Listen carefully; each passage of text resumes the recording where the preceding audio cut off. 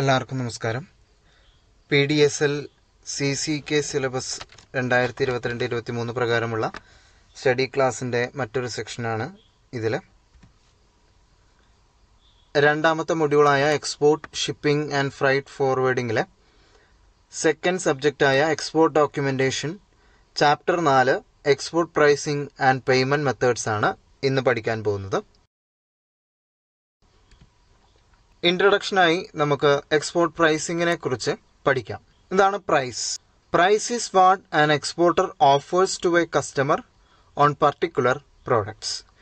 ചില പ്രത്യേക വസ്തുക്കളിൽ, ചില പ്രത്യേക പ്രോഡക്റ്റുകളിൽ ഒരു കസ്റ്റമർക്ക് വേണ്ടി എക്സ്പോർട്ടർ നൽകുന്ന വിലയെയാണ് പ്രൈസ് എന്ന് നമ്മൾ വിളിക്കുന്നത്. It is important for the exporter to keep the prices down, keeping in mind all export benefits and expenses. ഒരു എക്സ്പോർട്ടർ അദ്ദേഹത്തിൻ്റെ പ്രൈസ് തീരുമാനിക്കുന്നതിന് എക്സ്പോർട്ട് ബെനഫിറ്റുകളും എക്സ്പെൻസുകളും മൈൻഡിൽ വെക്കേണ്ടതാണ്. കൂടാതെ എക്സ്പോർട്ട് പ്രൈസസ് എപ്പോഴും ഡൗൺ ആയിരിക്കാൻ ശ്രദ്ധിക്കണം, അതായത് കുറവായിരിക്കാൻ ശ്രദ്ധിക്കേണ്ടതാണ്. എക്സ്പോർട്ട് പ്രൈസിംഗ് തീരുമാനിക്കുന്നതിൽ ഒരു പ്രത്യേക ഫോർമുലയും എവിടെയും ലഭ്യമല്ല. There is no fixed formula four successful export pricing.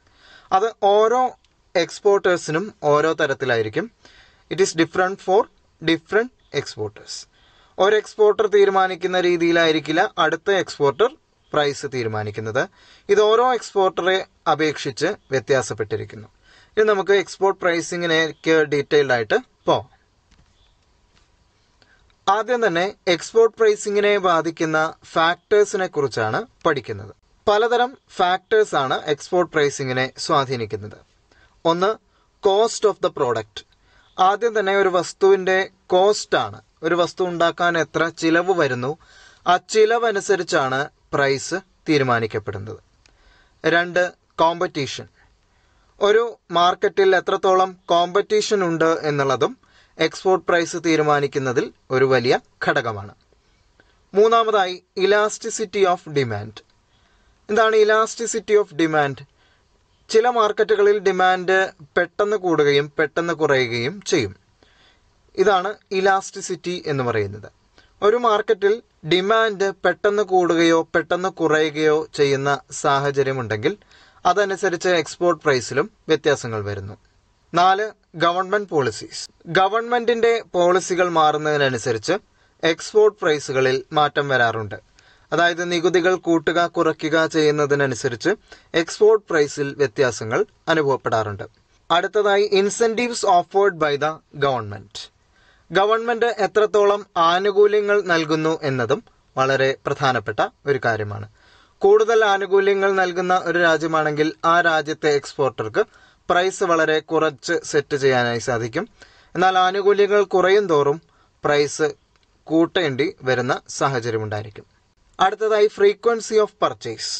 എത്രത്തോളം വേഗത്തിലാണ് പ്രോഡക്റ്റുകൾ പർച്ചേസ് ചെയ്യപ്പെടുന്നത് എന്നുള്ളതും എക്സ്പോർട്ട് പ്രൈസിനെ തീരുമാനിക്കുന്ന മറ്റൊരു ഫാക്ടറാണ്. അടുത്തതായി, product differentiation and brand image.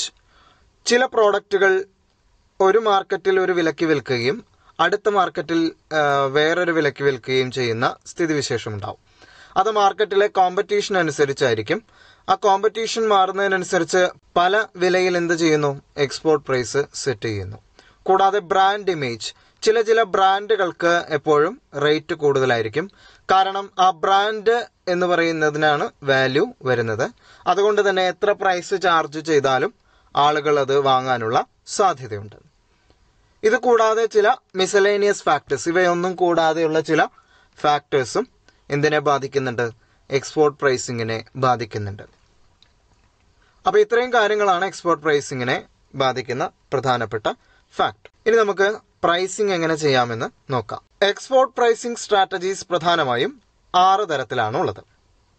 Skimming pricing strategy, penetration pricing strategy, transfer pricing strategy, marginal cost pricing strategy, market oriented pricing, competitive pricing എന്നിവയാണ് ആ 6 type of export pricing strategies. ഇവയെ നമുക്ക് ഡീറ്റെയിൽഡ് ആയിട്ട് പഠിക്കാം. ആദ്യത്തേതാണ് സ്കിമ്മിംഗ് പ്രൈസിംഗ് സ്ട്രാറ്റജി. എന്താണ് skimming pricing strategy? The skimming pricing strategy that sets new product prices high and subsequently lowers them as competitors enter the market. Skimming pricing strategy-യിൽ ഒരു പ്രോഡക്റ്റിൻ്റെ price എപ്പോഴും ആദ്യം ഹൈ ആയിട്ട് സെറ്റ് ചെയ്യുന്നു, കൂട്ടി സെറ്റ് ചെയ്യുന്നു. പിന്നീട് കോമ്പറ്റേറ്റേഴ്സ് മാർക്കറ്റിലേക്ക് വന്നു കഴിയുമ്പോൾ പതിയെ പ്രൈസ് കുറയ്ക്കുന്നു. ഇങ്ങനെയുള്ള ചില സ്ട്രാറ്റജികൾ മാർക്കറ്റിൽ കാണാറുണ്ട്. ഉദാഹരണമായിട്ട് big brands like apple and Nike tend to do well with price skimming. Apple, Nike പോലെയുള്ള വലിയ ബ്രാൻഡഡ് കമ്പനികളായിരിക്കും ഇത്തരം സ്ട്രാറ്റജി കൂടുതലും ഫോളോ ചെയ്യുന്നത്. കാരണം ഇത് ഒരുപാട് റിസ്കിയാണ്, കൂടാതെ തന്നെ ഒരുപാട് ഇൻവെസ്റ്റ്മെൻറ്റും വേണ്ടതാണ്. രണ്ടാമത്തെ പ്രൈസിംഗ് സ്ട്രാറ്റജിയാണ് പെനട്രേഷൻ പ്രൈസിംഗ് സ്ട്രാറ്റജി. എന്താണ് പെനട്രേഷൻ പ്രൈസിംഗ്?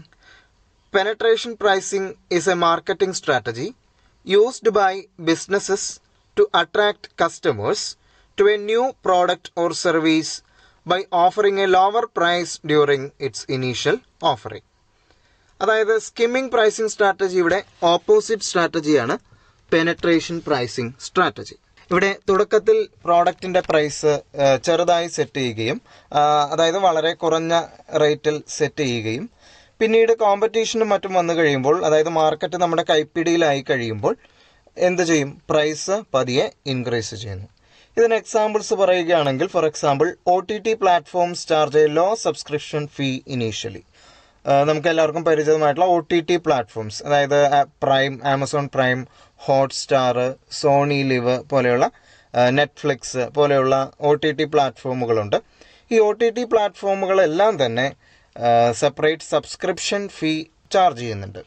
പക്ഷേ ഇവയെല്ലാം തുടക്കത്തിൽ ചെറിയ ചാർജായിരിക്കും ചാർജ് ചെയ്യുന്നത്. പിന്നീട് മാർക്കറ്റ് കിട്ടിക്കഴിഞ്ഞാൽ അത് പ്രൈസ് ഇൻക്രീസ് ചെയ്യുന്നു. നമുക്ക് എല്ലാവർക്കും അറിയാം, ഹോട്ട്സ്റ്റാർ എന്ന് പറയുന്ന ഒരു OTT പ്ലാറ്റ്ഫോം ഉണ്ടായിരുന്നു. ഈ ഹോട്ട്സ്റ്റാർ തുടക്കത്തിൽ ഫ്രീ ആയിരുന്നു, സബ്സ്ക്രിപ്ഷൻ ഉണ്ടായിരുന്നില്ല. പക്ഷെ ഇന്ന് ഡിസ്നി ഏറ്റെടുത്തതോടുകൂടി ഹോട്ട്സ്റ്റാറിന് പ്രൈസ് കൂടുതലായി.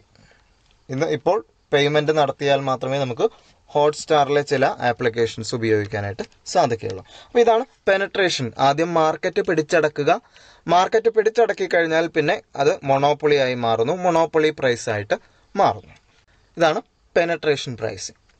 മൂന്നാമത്തേതാണ് ട്രാൻസ്ഫർ പ്രൈസിങ് സ്ട്രാറ്റജി. ഇതാണ് ട്രാൻസ്ഫർ പ്രൈസിങ്.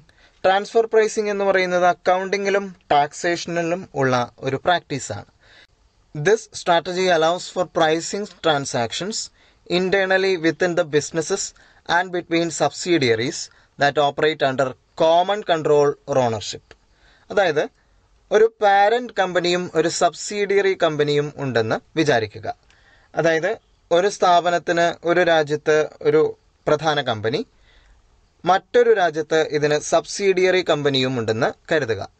അങ്ങനെയാണെങ്കിൽ പാരന്റ് കമ്പനിയിൽ നിന്നും സബ്സിഡിയറി കമ്പനിയിലേക്ക് നടത്തുന്ന ട്രാൻസാക്ഷൻസ് എല്ലാം തന്നെ ടാക്സ് ഫ്രീ ആയിരിക്കും. അതിനൊന്നും ടാക്സ് ചുമത്തുന്നതല്ല.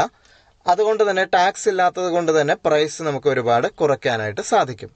ഒരു ഉദാഹരണം പറഞ്ഞാൽ, ലിവർ പ്രൈവറ്റ് ലിമിറ്റഡ് എന്ന് പറയുന്ന അമേരിക്കൻ കമ്പനി ഇന്ത്യയിൽ ഉണ്ടാക്കിയിരിക്കുന്ന സബ്സിഡിയറിയാണ് ഹിന്ദുസ്ഥാൻ യൂണിലിവർ എന്ന് പറയുന്ന കമ്പനി. അപ്പോൾ ലിവർ പ്രൈവറ്റ് ലിമിറ്റഡ് അമേരിക്കയിൽ നിന്നും ഇന്ത്യയിലുള്ള യൂണിലിവറിന് നൽകുന്ന പ്രോഡക്റ്റുകളെല്ലാം തന്നെ ടാക്സ് ഫ്രീ ആയിരിക്കും. കാരണം അത് ട്രാൻസ്ഫർ പ്രൈസിങ്ങിൽ വരുന്നതാണ്.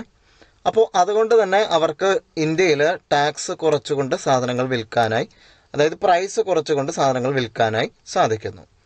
മൾട്ടിനാഷണൽ കോർപ്പറേഷൻസ് ആണ് പ്രധാനമായും ഈ ഒരു സ്ട്രാറ്റജി ഫോളോ ചെയ്യുന്നത്, ട്രാൻസ്ഫർ പ്രൈസിങ് സ്ട്രാറ്റജി ഫോളോ ചെയ്യുന്നത്. കൊക്കക്കോള, പെപ്സി, അതുപോലെ ലിവർ പ്രൈവറ്റ് ലിമിറ്റഡ് പോലെയുള്ള ആഗോള കമ്പനികളാണ് ഇത് ചെയ്യുന്നത്. നാലാമത്തെ type of സ്ട്രാറ്റജിയാണ് marginal cost pricing. എന്താണ് മാർജിനൽ കോസ്റ്റ് പ്രൈസിങ്? എക്കണോമിക്സിൽ പറയുകയാണെങ്കിൽ, the marginal cost is the change in the total production cost that comes from making or producing one additional unit is called marginal cost. എന്താണ് marginal cost? Marginal cost എന്ന് പറഞ്ഞു കഴിഞ്ഞാൽ total കോസ്റ്റിലുണ്ടാവുന്ന വർധന. എപ്പോഴാണ്? ഒരു additional unit of product ഉണ്ടാക്കുമ്പോൾ അഡീഷണലായി total കോസ്റ്റിലുണ്ടാവുന്ന വർധനവിനെയാണ് marginal cost എന്ന് വിളിക്കുന്നത്. മാർജിനൽ കോസ്റ്റിന്റെ അടിസ്ഥാനത്തിൽ പ്രൈസിംഗ് തീരുമാനിക്കുന്ന സ്ട്രാറ്റജിയാണ് marginal cost pricing. Marginal pricing is when a businesses sell a product at a price that covers its manufacturing cost but not its overhead. അതായത് marginal കോസ്റ്റിൽ price set ചെയ്യുമ്പോൾ manufacturing cost cover ചെയ്യപ്പെടുകയും എന്നാൽ overhead cost cover ചെയ്യപ്പെടുകയും ചെയ്യുന്നു. Marginal cost pricing എപ്പോഴും possible ആയിരിക്കുന്നത് large കമ്പനികൾക്ക് മാത്രമായിരിക്കും. സ്മോൾ കമ്പനികൾ ഇവ ഫോളോ ചെയ്ത് കഴിഞ്ഞാൽ നഷ്ടത്തിലാവാനുള്ള സാധ്യതയുണ്ട്. അതായത് ടോട്ടൽ കോസ്റ്റിന് മുകളിലല്ല, മാർജിനൽ കോസ്റ്റിന് മുകളിലാണ് പ്രൈസ് വയ്ക്കുന്നത്. അതാണ് marginal cost price. അഞ്ചാമത്തേതാണ് market oriented pricing. എന്താണ് മാർക്കറ്റ് ഓറിയന്റഡ് പ്രൈസിംഗ്? പല മാർക്കറ്റിൽ പല prices charge ചെയ്യുന്നതിനെയാണ് market oriented pricing എന്ന് പറയുന്നത്. കോമ്പറ്റീഷൻ അനുസരിച്ച് പല മാർക്കറ്റിലും പല വില ഉള്ള പ്രോഡക്റ്റുകൾ ഉണ്ടായിരിക്കും. ഒരു ഉദാഹരണം പറഞ്ഞാൽ, ഏതെങ്കിലും ഒരു പ്രോഡക്റ്റ് ഹോം കൺട്രിയിൽ, അതായത് അത് ഉണ്ടാക്കുന്ന രാജ്യത്ത് കൂടിയ വിലയ്ക്കും പുറത്തുള്ള രാജ്യത്ത് ഫോറിൻ കൺട്രീസിൽ കുറഞ്ഞ വിലയ്ക്കും വിൽക്കുന്നു. ഹോം മാർക്കറ്റിൽ കൂടിയ വിലയ്ക്കും പുറത്ത് കുറഞ്ഞ വിലയ്ക്കും വിൽക്കുന്നതിനെയാണ് മാർക്കറ്റ് ഓറിയന്റഡ് പ്രൈസിംഗ് എന്ന് പറയുക. കാരണം ഹോം മാർക്കറ്റിൽ കോമ്പറ്റീഷൻ ഇല്ലാത്തത് കൊണ്ട് തന്നെ നമ്മൾ ചാർജ് ചെയ്യുന്ന പ്രൈസ് കസ്റ്റമേഴ്സ് തരുന്നതായിരിക്കും. എന്നാൽ ഫോറിൻ മാർക്കറ്റിൽ ഒരുപാട് പ്രോഡക്റ്റുകൾ ലഭ്യമായതുകൊണ്ട്, കോമ്പറ്റീഷൻ ഉള്ളതുകൊണ്ട് അവിടെ പ്രൈസ് ഹൈ ആയിട്ട് സെറ്റ് ചെയ്താൽ നമ്മുടെ പ്രോഡക്റ്റിന് ഡിമാൻഡ് കുറവായിരിക്കും. ഇതാണ് market oriented pricing. ആറാമത്തേതാണ് competitive pricing. എന്താണ് competitive pricing? Competitive pricing is A strategy where A products price is set in line with the competitor prices. നമ്മുടെ കോമ്പറ്റേറ്റർ ആയ കമ്പനി എങ്ങനെയാണ് പ്രൈസ് സെറ്റ് ചെയ്യുന്നത്, അതിനെ ആധാരമാക്കിക്കൊണ്ട് നമ്മൾ നമ്മുടെ പ്രോഡക്റ്റിന് പ്രൈസ് സെറ്റ് ചെയ്യുന്നതിനെയാണ് കോമ്പറ്റേറ്റീവ് പ്രൈസിംഗ് എന്ന് പറയുക. ഇത് പ്രധാനമായിട്ടും കാണാൻ സാധിക്കുന്നത് ഓൺലൈൻ ഷോപ്പിംഗ് പ്ലാറ്റ്ഫോംസിലാണ്. ആമസോൺ, ഫ്ലിപ്കാർട്ട് പോലെയുള്ള ഓൺലൈൻ ഷോപ്പിംഗ് പ്ലാറ്റ്ഫോംസിൽ കോമ്പറ്റേറ്റീവ് പ്രൈസിംഗ് ആണ് നമുക്കുണ്ടായിരിക്കുക. നമ്മൾ ആമസോൺ നോക്കിയാലും ഫ്ലിപ്കാർട്ട് നോക്കിയാലും ഏകദേശം ഒരേപോലെയുള്ള ഓഫറുകളായിരിക്കും കാണുന്നത്. ആമസോണിന് ഗ്രേറ്റ് ഇന്ത്യൻ ഫെസ്റ്റിവൽ ഉണ്ടെങ്കിൽ ഫ്ലിപ്കാർട്ടിന് ബിഗ് ബില്യൺ ഡേ ഓഫർ ഉണ്ട്. അപ്പം അങ്ങനെയുള്ള ഓഫറുകൾ വെച്ചുകൊണ്ട് ഏകദേശം കോമ്പറ്റേറ്റർ എന്തെങ്കിലും നടപടിയെടുക്കുമ്പോൾ അതുപോലെ നമ്മളും നടപടിയെടുക്കുന്നതിനെയാണ് കോമ്പറ്റേറ്റീവ് പ്രൈസിംഗ് എന്ന് പറയുന്നത്. ഇങ്ങനെ 6 തരത്തിലുള്ള സ്ട്രാറ്റജികൾ ഇന്റർനാഷണൽ മാർക്കറ്റിൽ പ്രധാനമായും പ്രവർത്തിക്കുന്നുണ്ട്. അടുത്തതായിട്ട് നമുക്ക് പഠിക്കാനുള്ളത് ഇന്റർനാഷണൽ പ്രൈസിംഗ് കൊട്ടേഷൻസ് ആണ്. ഇന്റർനാഷണൽ പ്രൈസിംഗ് 2 തരത്തിലാണ് പ്രധാനമായും ചെയ്യുന്നത്. ആ 2 തരത്തിൽ ചെയ്യുന്ന ഇന്റർനാഷണൽ പ്രൈസിംഗ് കൊട്ടേഷൻസ് ആണ് ഇവിടെ പറയുന്നത്. ആദ്യത്തേതാണ് FOB കൊട്ടേഷൻ. എന്താണ് FOB കൊട്ടേഷൻ? FOB എന്നതിൻ്റെ full form free on board എന്നാണ്. എന്താണ് ഈ ഫ്രീ ഓൺ ബോർഡ് കൊട്ടേഷൻ?